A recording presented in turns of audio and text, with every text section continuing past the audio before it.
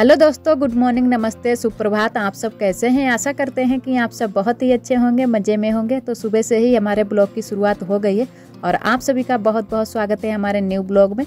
तो जो भी हमारा सुबह का काम था, झाड़ू पोछे का और चौका बर्तन का, वो सारे काम हमारे हो चुके हैं और उसके बाद में हम नहा धोकर आ गए हैं रसोई में। तो यहाँ पर सिलबट्टे के पास में आ गए हैं। तो लहसुन प्याज हमने छील काट कर रखा था, तो हमने कहा पहले वही पीस लेते हैं, उसके बाद में और बाकी का काम करेंगे।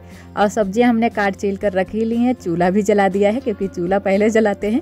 ठंडी बहुत बढ़ती ही जा रही है और आरोही बैठकर ताप रही हैं, वही चूल्हा भी जला रही है क्योंकि चूल्हा बुझ गया था।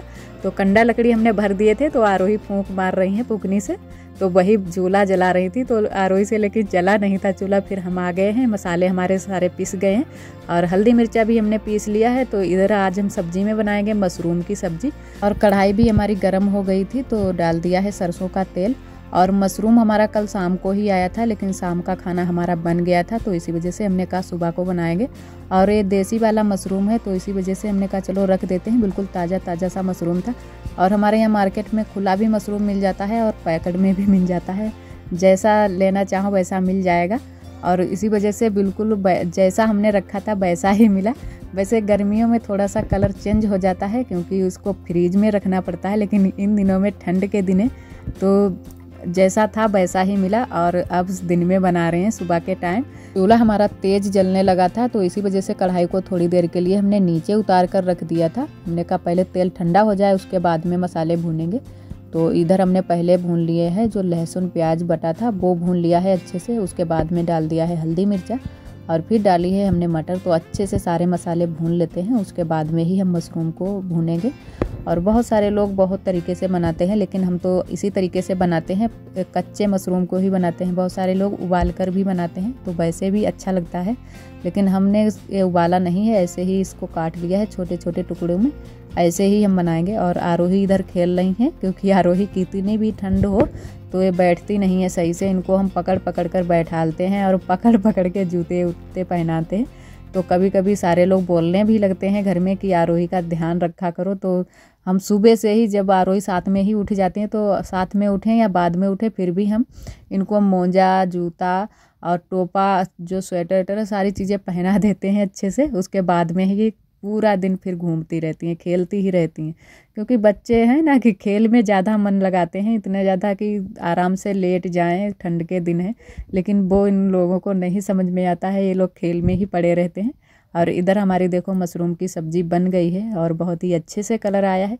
तो थोड़ा सा ज़्यादा ही हम रसा रखेंगे क्योंकि बस थोड़ा ही था मशरूम, तो सबके लिए हो भी जाए अच्छे से। और रोटियां ही बनाएंगे, चावल नहीं बनाएंगे आज, रोटी के साथ में ही सारे लोग खाएंगे। तो मशरूम हमारा बनकर तैयार हो गया है और इधर हमने कढ़ाई को उतार कर रख दिया है और सेंकने लगे हैं हम रोटियां। तो रोटियां सेंक रहे हैं, थोड़ी सी 2-4 हमने रोटियां सेंक भी ली हैं। और सारी रोटी हम फुल्कियाँ ही बनाएंगे, जो कि पतली वाली रोटी। तो सारी रोटी हम पतली वाली ही बनाएंगे। और दोपहरी में और कुछ खाना बनाएंगे, तो थोड़ा ही आटा आज हमने लिया है क्योंकि इतने टाइम के लिए हो जाए, एक टाइम के लिए। और दोपहरी में कुछ और चावल वावल बना लेंगे, जो कि हमारे यहाँ चावल को, खिचड़ी को चावल बोलते हैं सारे लोग। तो खिचड़ी बनाएंगे दोपहरी में उड़द की, क्योंकि उड़द की खिचड़ी ज़्यादा सारे लोग पसंद करते हैं। मठा घी के साथ में बहुत ही अच्छी लगती है उड़द की खिचड़ी। और इधर आरोही के पापा भी आ गए थे, तो आरोही के पापा साइड में उधर खड़े हो गए हैं क्योंकि बोल रहे थे कि हम भी खाना ना बन गया है कि नहीं परसों हमारे लिए। तो हमने कहा बस बन गया है, रोटियां सेक लें 2-4, उसके बाद में तुम्हारे लिए थाली लगा देते। तो इन्हीं से हम बातें कर रहे थे। और आज सुबह के टाइम ही हमने बाल धुल लिए थे, तो इसी वजह से थोड़ी देर के लिए हमने खुला कर लिया बाल, क्योंकि अच्छे से सूख जाएं। फिर भी धूप नहीं बिल्कुल निकलती है तो बाल सूख नहीं पाते हैं अच्छे से, तो बहुत जल्दी से ही सर्दी हो जाती है। और हमें सर्दी हो उसके बाद में आरोही को ज़रूर हो जाएगी, क्योंकि आरोही भी हमसे भाई जुड़ी हुई हैं, तो इसी वजह से आरोही को जल्दी से सर्दी हो जाती है। तो थोड़ी देर के लिए ही हमने खोल लिए थे बाल, क्योंकि अच्छे से सूख जाएं।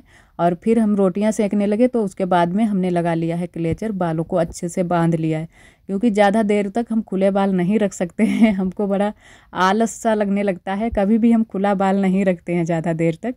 तो थोड़े थोड़े सूख गए थे, उसके बाद में हमने ऊपर की साइड में सारे बाल समेट लिए थे। और खाना आना हमारा बन गया था, बर्तन वर्तन भी धुल गए हैं, जो भी घर के काम हैं वो सारे हो गए हैं, उसके बाद में ही हम कपड़े वपड़े धुलने में लगते हैं, क्योंकि सुबह के टाइम ऐसे ही कपड़े रख देते हैं, नहीं धुल पाते हैं जल्दी की वजह से। पहले और बाकी के काम देखते हैं, उसके बाद में ही कपड़े धुल पाते हैं। इधर आ गए थे बाहर वाले नल पर, क्योंकि जो हमारे कपड़े थे धुलने के लिए, तो हमारे नल में बहुत ही कम ही पानी निकलता है, सिर्फ काम चलाऊ ही निकलता है। तो हमने कहा यहीं पर धुल लेते हैं कपड़ों को। और आज बगिया को नहीं गए थे क्योंकि ठंडी बहुत ज़्यादा है और आरोही भी साथ में ही जाती है, तो इसी वजह से हमने कहा यहीं पर धुल लेते हैं आज सारे कपड़े। और जो साबुन वाबुन और अच्छे से साफ़ करने थे कपड़े, वो सारे हमने अंदर ही कर लिए थे। उसके बाद में ही सारे कपड़े हम लेकर आए थे यहाँ पर, क्योंकि यहाँ पर बैठते हुए नहीं बनता है, तो वहीं पर अंदर अपनी चौकी पर ही साफ़ कर लिए थे सारे कपड़े। और इधर सारे कपड़े हमारे धुल गए हैं, तो सारे कपड़े बाल्टी में कर लेते हैं और वहाँ पीछे वाले घर में वहाँ पर इनको सुखाने के लिए डालेंगे। और आरोही के भी कपड़े हैं, स्वेटर है और हमारे भी थोड़े कपड़े हैं, आरोही के पापा के भी हैं, तीनों लोगों के हम लोगों के कपड़े हैं। और इधर पैर भी धुल लेते हैं। और यहाँ पर है ना कि पैर साफ करते हुए अच्छे से बन जाता है, लेकिन कपड़े धुलते हुए अच्छे से नहीं बनता है। उसके बाद में हमारे यहाँ 4-5 लोग मेहमान आ गए थे, तो वही मेहमान आकर अब जा भी रहे हैं, तो बुआ हुआ भेजने के लिए जा रही हैं। तो यहीं पास के ही हैं, तो पहुँच जाएंगे बहुत जल्दी से ही।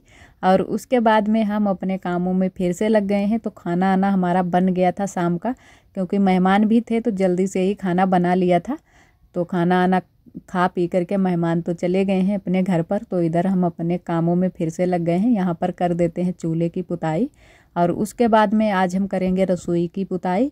तो पहले चूल्हे की पुताई कर देते हैं, तो हमने कहा अच्छे से हमारी फिर रसोई की पुताई हो जाएगी, तो ये काम भी हमारा आज का हो जाएगा। और इधर जो है ना कि थोड़ा सा कलर इसका थोड़ा सा उड़ गया है, तो फीका फीका सा लग रहा था, तो ये वाली दीवार अच्छी नहीं लग रही थी, तो हमने कहा चलो आज पुताई कर देते हैं। आज जो हमारे यहाँ रिश्तेदार आए हुए थे, तो उन लोगों ने पहले शुरू में ही आते हुए क्या कहा हमसे कि चलो पहले शुरू में तुम्हारी रसोई देखते हैं कि कैसी तुमने रसोई बनाकर रखी है। सारे लोग बहुत ही बड़ाई कर रहे हैं, तो हमने कहा चलो भाई देख लो चल के हमारी रसोई। तो उन लोगों ने आते ही हमारी रसोई पहले देखी, तो कहा बहुत ही अच्छे से सजा कर रखी है और रंगाई पुताई भी की है। तो हमने कहा हाँ वो तो है ही, क्योंकि भाई रंगाई पुताई करते रहते हैं तो वो तो अच्छे से सजी ही होगी। और इसीलिए हमने कहा चलो आज थोड़ी सी ये दीवार हमको गंदी सी लग रही है, तो इसकी भी पुताई कर लेते हैं, तो और अच्छे से हमारी दीवार ये भी चमक जाएगी। तो वही हम काम करने में लग गए, क्योंकि आज उन्होंने देखी है तो यही दीवार हमको थोड़ी सी ख़राब लगी, क्योंकि यहाँ पर जो कलर हमने लगाया था वो सस्ता वाला कलर था, तो इसी वजह से उड़ गया था। और ये वाला गुलाबी वाला जो कलर इधर हमने लगाया है, तो वो सेम ही जैसा हमने लगाया था वैसा ही अब भी है, तो इसी वजह से हमने कहा इधर साइड में भी गुलाबी कलर ही लगा देते हैं, तो ये भी अच्छे से हमारी अब दीवार चमकती रहेगी और थोड़े ज़्यादा दिन चल जाएगी। तो इधर सारी दीवार की हम पुताई कर देते हैं। और उसके बाद में थोड़ी सी हम डिजाइन बनाएंगे दूधगढ़वे में अपनी, क्योंकि वो भी उसका भी कलर गेरू से हमने बनाया था, तो उसका भी कलर थोड़ा सा उड़ गया है। और सारे जो हमारे घर मेहमान आए हुए थे वो सारे लोग अमरूद खाने के लिए आए थे, क्योंकि हमारे यहाँ बहुत सारी अमरूदें इस समय हो रही हैं, तो सारे लोग आए थे खाने के लिए। और थोड़ी बहुत बांध भी दी हैं, क्योंकि जो भी आता है हमारे घर खिलाते भी हैं और ऊपर से बांध भी देते हैं। और हमारे यहाँ तो बहुत सारी अभी लगी भी हैं, तो बहुत पकी पकी सी लगी हैं अमरूदें, तो उन लोगों को बहुत ही अमरूद पसंद आए। और इधर हमारी दीवार की भी पुताई हो गई है, थोड़ी सी ही रह गई है। और ये हम जिससे पुताई कर रहे हैं ये चूना है, चूने में ही हमने कलर मिला लिया है, और बहुत ही अच्छे से पुताई करते हुए बन रहा था। पहले 1-2 बार हमने दीवार पर इस पर पुताई की तो अच्छे से नहीं बन रही थी, लेकिन अब बहुत ही अच्छे से दीवार पर पुताई बन जाती है, क्योंकि पहले हम चिकनी मिट्टी से पुताई करते थे दीवार पर, और उसके बाद में फिर चूने से करने लगे। तो अब चूने से करते हैं बराबर से, तो इसी वजह से जल्दी से पुताई भी हमारी हो जाती है और अच्छी भी लगती है। और इधर उसके बाद में आ गए हैं हम दूधगढ़वे की पुताई करने के लिए, तो यहाँ पर भी हम थोड़ी सी डिजाइन बनाएंगे, और जो डिजाइन हमने पहले बनाई है वैसी ही सेम बनाएंगे। और यहाँ पर भी दूधगढ़वे पर भी बहुत धूल मिट्टी जम जाती है, तो इसको भी अच्छे से हमने साफ़ कर लिया है। और उसके बाद में शुरू कर दी है, पहले इसमें जो दूधगढ़वे का ढक्कन है उसी में हम पहले बनाना शुरू कर रहे हैं, क्योंकि उस पर बना देते हैं और उधर साइड में रख देंगे, उसके बाद में हम दूधगढ़वे में बनाएंगे। और ये गेरू है हमारा, और पहले भी हमने गेरू से ही पुताई की थी इसकी, मतलब डिजाइन बनाई हुई थी, तो हमने कहा फिर से गेरू से ही बना देते हैं, गेरू से अच्छा लगता है। थोड़ा सा हम अब की बार चूना भी लगाएंगे, तो थोड़ा सा बच गया है, तो चूना भी हम लगा देंगे, तो वो भी हमारा लग जाएगा। तो इधर जो हमने पहले डिजाइन बनाई थी उसी पर सेम वही पर उसी के ऊपर मतलब दोबारा से बना रहे हैं, तो इसको बनाकर उधर साइड में रख देंगे। और ये वाली डिज़ाइन बहुत ही जल्दी से बन गई थी, तो हमने ऐसे ही बस बना दी थी।